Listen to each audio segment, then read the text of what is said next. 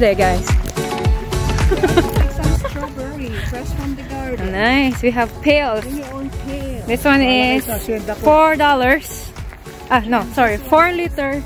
4 liters, yeah. How come this is? No, that one is 4.5 liters. Okay, so how much this cost? We didn't ask them. No, it depends on how much you're gonna. Yeah, this is per pound. For the $5 coupon, they're just gonna minus it to how much you're gonna pick.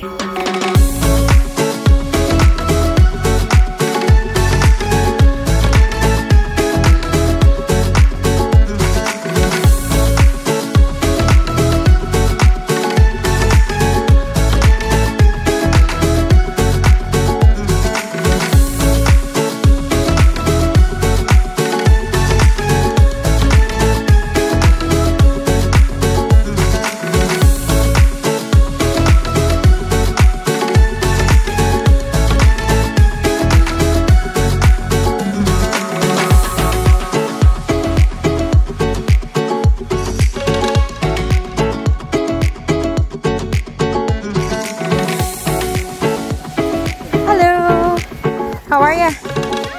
We're good, thank you. Is it a group of 4? Yes. Okay. I need to find a row for you. Perfect. I'll follow you here. Alrighty. Are you guys okay to start at a flag? The yellow one. What's that to mean with the flag? The flags just mean that people have picked up to the flag and then you can go start at the flag and continue going down. It's just that the beginning is picked. Oh. So, yeah, so like if I show you guys over here, looks like this is like 39, this row right here, you can see the flag is right there. Okay, so we're gonna be on that flag? Yeah, if that's okay with you guys. If you want 2 rows, I can try to find another one, but... yeah, I think we can, if you can give us like 2 rows, that would be great. Are you guys wanting to pick together, or...? Yeah. Yeah? Okay. Okay. A little ways down. Okay, that's alright. Okay. It kind of just depends how much they're looking for, and we have 3 pails here. 3? Okay, yeah. Have you guys been here before? Them once, but it's my first time. Okay. So yeah, we're just gonna ask you guys to stay on the row I put you guys on, and like you can work between the 2. Okay. Like you guys can jump, but just don't jump to other ones. Okay.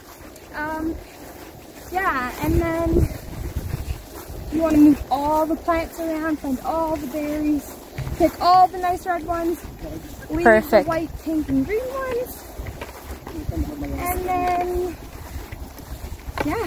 Sounds And good. when you guys are done, move the flag to where you finish. Okay. We have 61 and 60. Okay.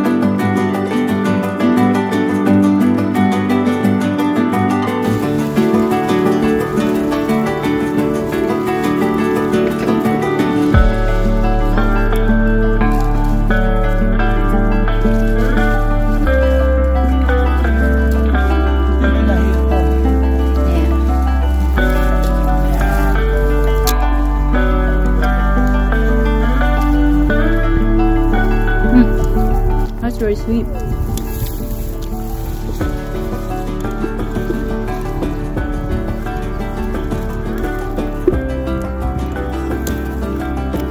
Very good. Nagkita kami sa Steven Farms na mimitas.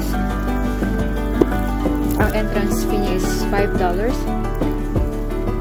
Tapos, ilales nila yun mamaya kung magkano yung nakuha mo, na-harvest mo. O, diba? Laki nito. Very tasty.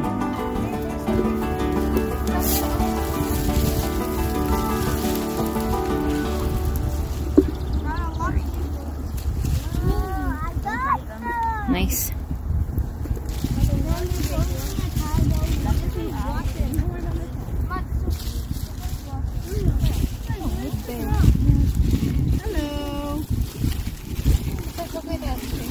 Saan?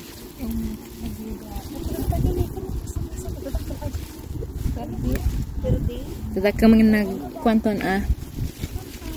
nadagsan. Kaya kuhanin mo yung flag natin.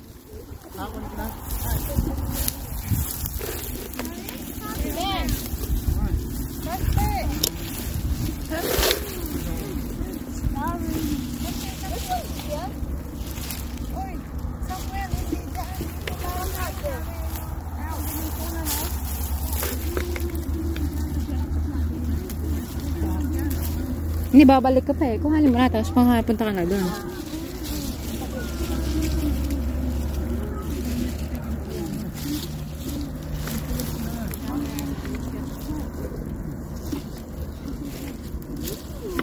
Kumain ka ni Gab. Parang ang dami dyan sa'yo, no? You have twin? See, they've got twins. Ah. Look at this. Hey. Ano sabi nila kapag meron kang twin na fruits? Kambal din ang anak. Ah, kambal daw ang anak. Pag meron daw twin na fruits, kambal daw ang anak. So, ibig sabihin, Tita V, it's a sign. Tita V. Hi. So, guys, nag-book kami ng Stevenson strawberry picking. You can pick it yourself. So, $5 po yung admission ticket. Tapos pagka matapos ka na mag-pick, dadalhin mo to doon, tapos iwi nila kung magkano yung babayaran mo. Tapos ilaless nila yung $5 off. So, hindi naman siya malayo sa bahay kasi it's about 28 minutes lang. At saka yung ticket nila is available within 12 to 24 hours. So, patagal ko na siyang balak mag-book. Kaso nga lang parati ako nauubusan ng ticket. So, buti na lang kayo ng umaga. Maaga ako nagising. Nakapag-book ako ng 4. Tapos, wala akong pail. Pumunta ka na lang dito diretsyo. Tapos, babayaran mo na lang siya ng $1.50. So, yung 4 liters is $1.50. Yung 4.5 liters is $2. Yan. So, punuin mo man siya o hindi, kikiluhin pa rin. Tapos, yun na yung babayaran mo. Tapos, habang namimitas ka na din lang, pwede mo naman siyang tikman.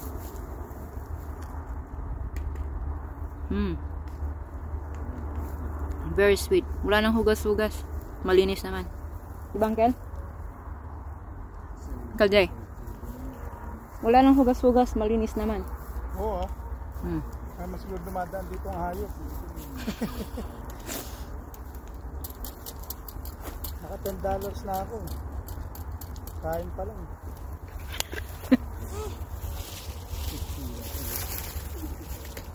Pwede ka naman bumili ng strawberry sa store, pero iba pa rin yung experience na may experience mo.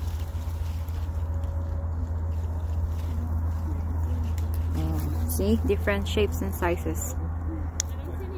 They're not perfect, but they're really sweet.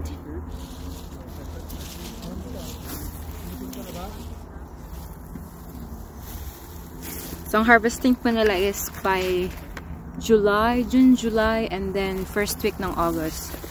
Kaya, mag-pick na kayo habang meron pa silang fruits. Kasi by August is taglamig na ulit. Yes, magsasarado na sila.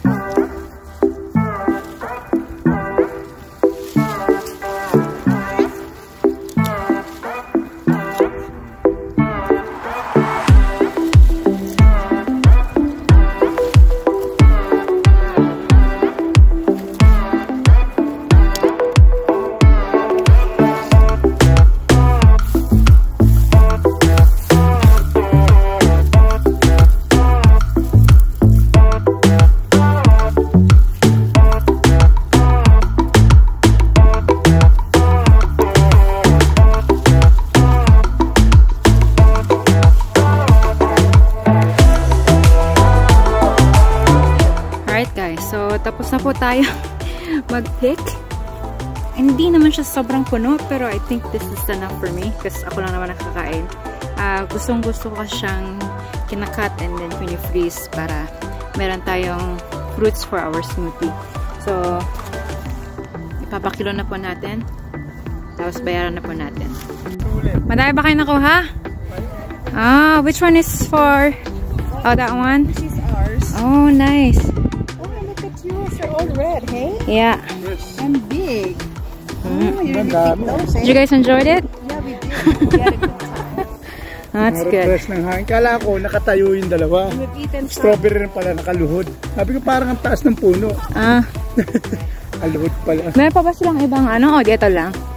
Strawberry lang. Strawberry lang yan. Sabi nila, raspberry peak na din. Hi there. Hi. They have to weigh it. I mean, not they. Yeah, they'll Are weigh you it. guys all together? Yeah, but Those three, yes. This one's ours. Yeah. So, are you gonna deduct the admission, something like that? The tickets? Yeah. Did you guys have some? yeah, I have it here. And how much did you guys pay for them? $20 because we have 4. I'm behind. Oh, sorry, we didn't say it should be like a separate Yeah. pay. So it's supposed to be. Sorry, this is for me and Oh, those this one. is- Yeah, this is for yeah. Okay, so we just have to reweigh it. Okay, thank you. Yeah, no worries.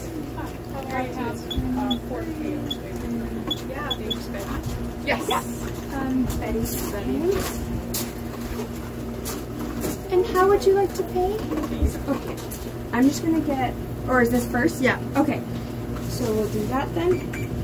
And did you have a ticket? Yes, I do. All right. Take it. Yeah.